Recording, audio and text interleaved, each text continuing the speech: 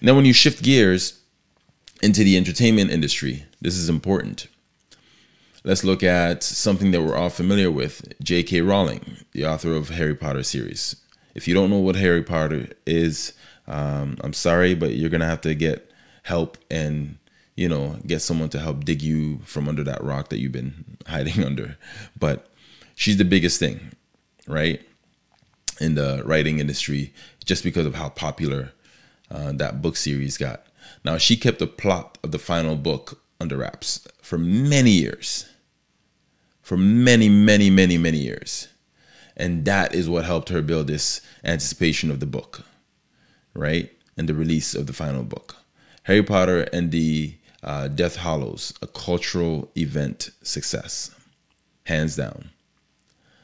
I don't even know the stories. Like, I don't read them. I haven't watched all the movies, but I know the impact because it's everywhere and I can't not hear about it. That's when you know someone's got a cultural event success with their stuff, right? So that's just something, another example to give you there.